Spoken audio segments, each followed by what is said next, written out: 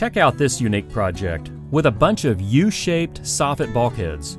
Would you believe that they were installed with Armstrong drywall grid?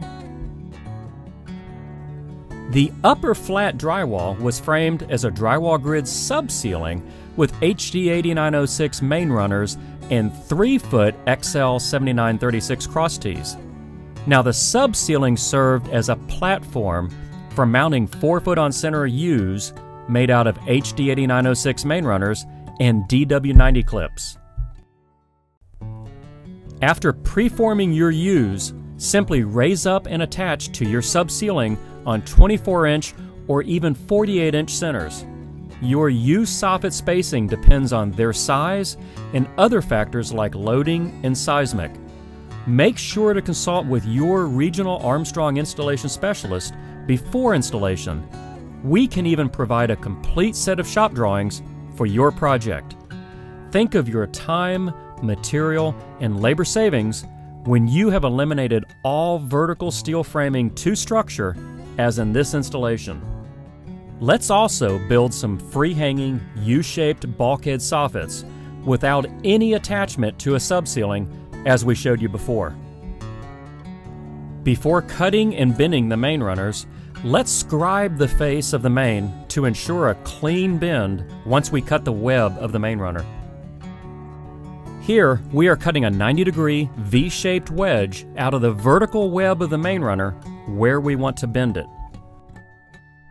Just wrap your cut main around a known factory 90-degree edge and reinforce the bend with Armstrong's DW90 clips. Since you're not installing bent soffit sections with studs and track every 16 inches, using bent drywall grid mains every 4 feet is a breeze. Now, we are simply installing the U-shaped bulkheads 4-foot on center, which definitely beats having to frame 16 inches on center with stud and track. As long as you keep adding additional 4-foot on center wires, the width of these bulkheads can be whatever you need it to be. Since the cross tees are typically what you screw your drywall to, install your tees laterally every 16 inches as shown here. Hey, this is starting to look like a soffit as everything now takes shape.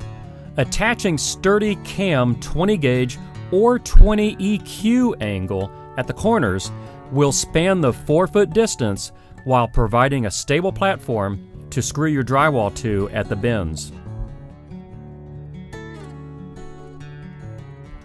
Finally, tying your soffit into a wall or other soffit, then bracing is required, will give your finished bulkhead the same stability you've come to expect from conventional stud framing.